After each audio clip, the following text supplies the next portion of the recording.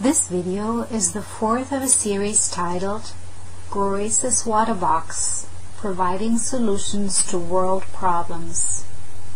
I'd like to suggest that you review the first three videos, part 1, 2, and 3, before going on to this fourth video, part 4. During this segment of the interview, I am prompting Pieter to tell us how the water box and his Glorio's planting technology are helping to solve world problems. He also talks about his latest project in Ecuador called Life, Water and Nature in Spanish, which just started in January of this year and which involves the cooperation of several substantial contributors and is expected to become a model for farmers in arid zones worldwide. Of late, the Inter-American Development Bank has also been getting interested in the venture. I will mention more at the end of the video, and as always I have provided the links in the description section below the video. The pictures you see in this video were taken from the Ecuador project. For this fourth video, I had planned to tell you a little bit more about the process and the perils of desertification, but I'll do that next time because on Friday last week, Anthony Lake, the Executive Director of UNICEF, the United Nations Children's Fund, was warning the world that, quote, "We are on the brink of a real disaster throughout the Sahel," end quote.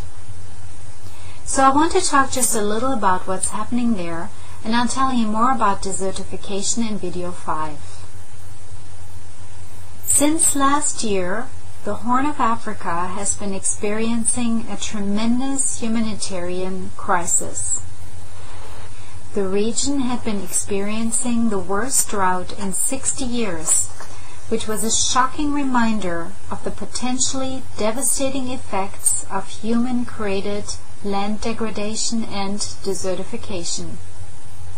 According to the United Nations Food and Agriculture Organization, or FAO, Ethiopia had lost 19% of its tree cover between 1990 and 2010. So in just 20 years, every fifth tree had been cut down.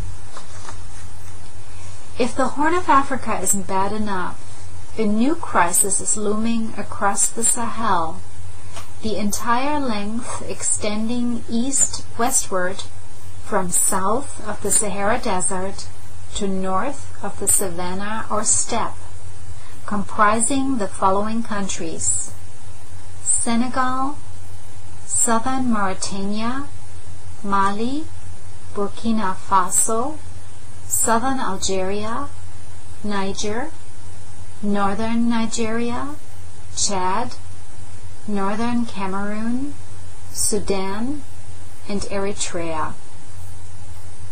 The United Nations and aid agencies warn of a new African famine, and the UN has made an international appeal for $720 million for the Sahel countries.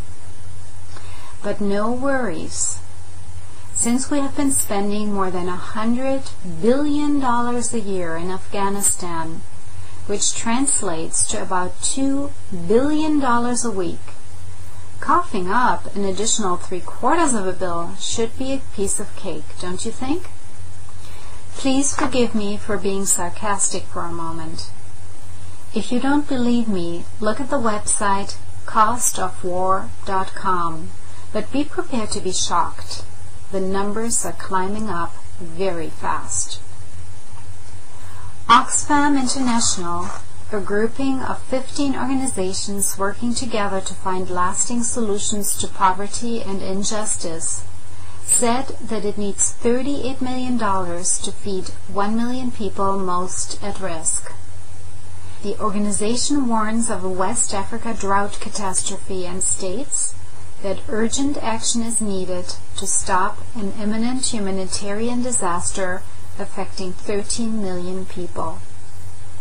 So, dear viewer, I want to kindly ask you to forgo one restaurant or movie visit in the coming weeks and donate the money you saved, as I have done, although I'm not in the habit of eating out or going to the movies. I'm providing you with a page on the Oxfam website where I've made my donation. Thank you very much for doing this. And now on to Peter's interview. And now we're coming to, this problem with, you pointed that out, desertification, and the abuse, the erosion problem that goes with it, the abuse of nature through the establishment of monocultures, and the destruction of biodiversity. And you're addressing these world problems. I mean, it's just amazing how your system addresses a number of the greatest world problems, and they're all interrelated. There is interdependence. It's either a well or badly functioning system. In my last YouTube video on my own channel, it's called How to Alleviate Pain and Suffering, and it's 7D, so it's the 4th video of that series. I address these worst global problems. And I think the real killers here are poverty and world hunger. Your system can be used effectively to combat all these problems because they're interrelated.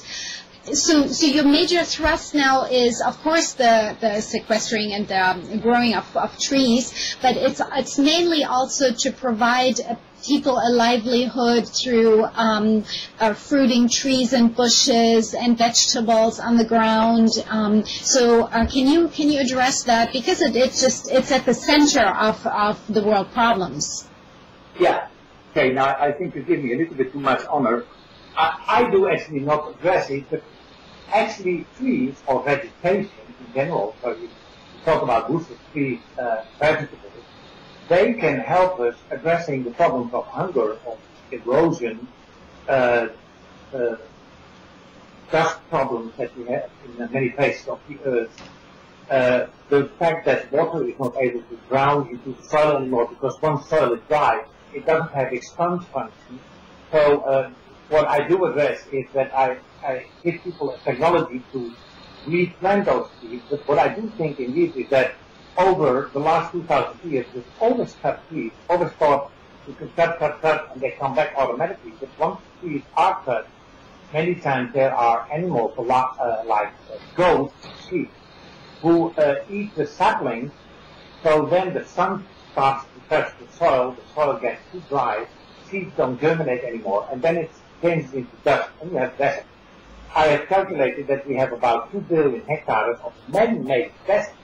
I know it's very prevalent in the Mediterranean area, and I also know from my studies of world regional geography that the desertification is produced mainly by people's great need for an energy source. As you probably know, an estimated 1.5 billion people have no electricity whatsoever. So what do they use for cooking is charcoal. And so they cut their forests and bushes and everything and destroy completely their environment. It would take a concerted effort to regain the environment, as you are doing, of course, with the water box. I think it's absolutely a man-made problem out of necessity, out of, if it's either you starve and you have nothing to eat and you're so poor, or you cut down the environment and damage the environment. So what is it going to be, right? What you indeed say is true. Much of the problems that we have are caused because of the need of people. And I'm sure that if we help them to solve that need, problems will be less. So what I'm focusing on now is that I try to teach people how to grow fuel wood, to make charcoal, how to grow vegetables to have their own food. And in order to do that, they need a water bottle. So that costs money. Now the problem of poor people is they don't have finance. Yes. How can they finance that? And I have a very interesting project just past Ecuador, in a very poor area, very dry, peninsula of Santa Elena, and I'd like to explain a little bit of that to your listeners. We have built a greenhouse where we grow vegetables. We train trainers in that greenhouse. We do that with the University of Santa Elena and with the biggest farmers corporation of Ecuador, 54,000 members. Now the objective that we have is after 1 year we have trained the trainers, and then we are going to put training centers at all the 56 outlets of that cooperative. There we offer a training to the members of the cooperative. It's a theoretical and practical training. The theoretical training is made by the university. Practical is what we are doing, what I'm doing there. And after 1 year, when a farmer has followed the course, or his wife, or even his children, but many times family-owned companies, then they are offered an exam. And if they pass that exam with good success, they are offered finance. So, because they have no collateral, so it's the exam which is going to be the selection. Now, if they pass that, they can have a finance up to $20,000 to $30,000, make their own greenhouse, start to produce their own food, their own fruit, and their own fuel goods.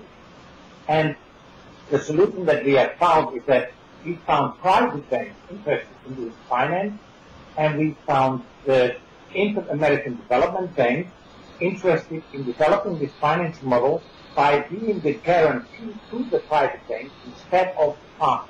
Yes, you're talking about microloans, right?